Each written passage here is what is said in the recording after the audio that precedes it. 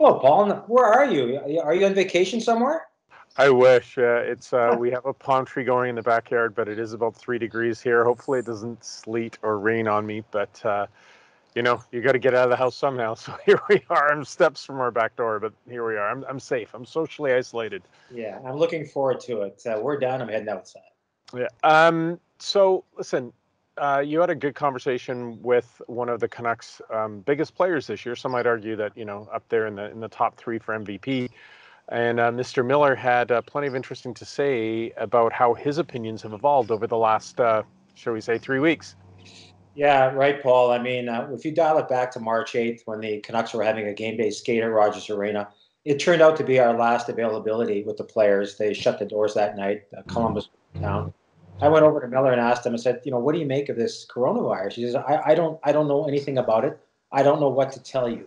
I wish I had a better answer for you. Well, today in a conference call, J.T. Miller was pretty open and honest about the impact of the coronavirus. He said he's lucky enough that none of his immediate family here in Vancouver or back in Pittsburgh have been affected by COVID-19. But with two young daughters, aged 1 and 2, I mean, health is number one.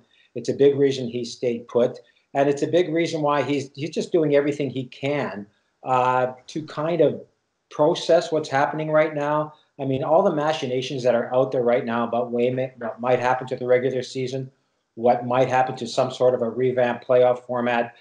He said that, it kind of drives you a little bit batty. I mean, it's great to spend quality time with your family, especially when you have young daughters and you can only watch, I guess, so many Disney movies and do chalk and puzzles and things of that nature. But I think Miller's biggest concern is the fact that he wants to make sure that if the season does resume, there is a regular season, because it would be fair to those teams on a percentage bubble who wouldn't get in, like the Winnipeg Jets, who were one of the hottest teams down the stretch before this thing was put on hold. So that was interesting. He doesn't have much of an appetite for playing hockey in August.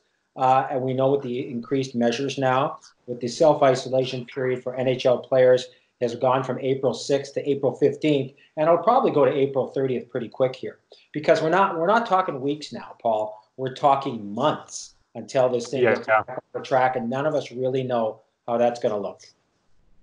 I just had a conversation with Ed Willis about this, and to be honest with you, we're all reading between the lines. But if you look at what, there's two facets to this for the Canucks for me.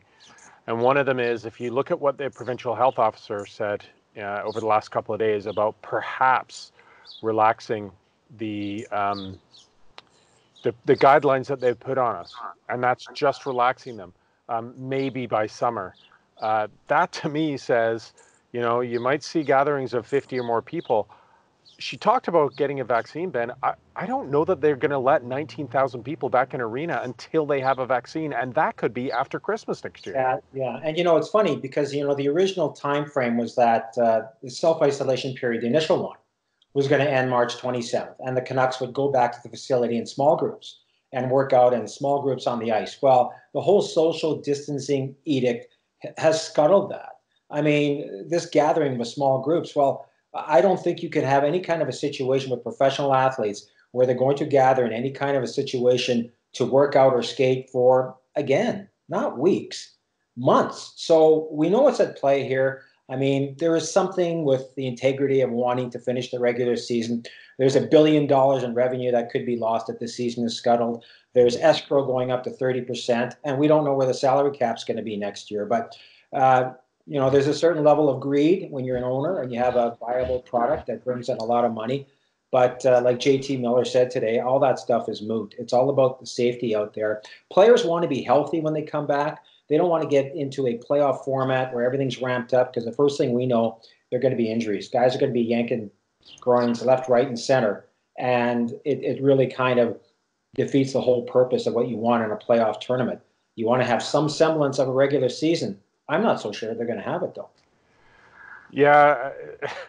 I mean, I don't know where else we go with this, because I'm starting to be more concerned about training camp than a Stanley Cup this year. But I guess we just have to wait and see. Now, the other thing we wanted to talk about was our Canucks at 50 series, which is sort of wrapped up, a season-long venture. I didn't think we'd ever see the end of it, but here we are. We've got some other stuff which we'll do sort of informally to extend it. But when we were looking at the 50 moments, It was funny that we ended up really with Elias Pettersson's first season, which really, like, his first game was a massive harbinger of what was to come. You know, that first goal, the first shot, everything.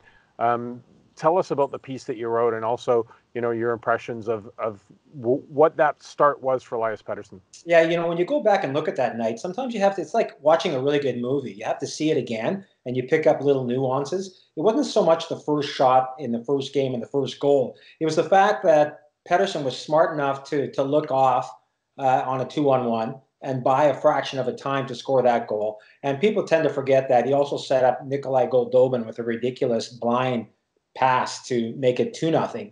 And I just think when he went back to the bench after scoring his first goal, and there was this little kind of head nod and smirk that kind of like, hey, you know what? I can do this. And that turned into 5 goals in 5 games, 10 goals in his first 10.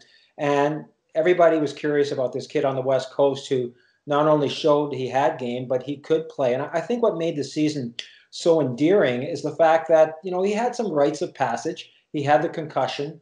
He had the knee injury. He had 10 games without a goal. He had 1 in 11 games in the last month of the season. So he went through a lot. But at the end of it all, he was the unanimous choice for the Calder Trophy because I just think that when talking to people like Thomas Gradin, who told me, listen, he didn't have to transition to the NHL.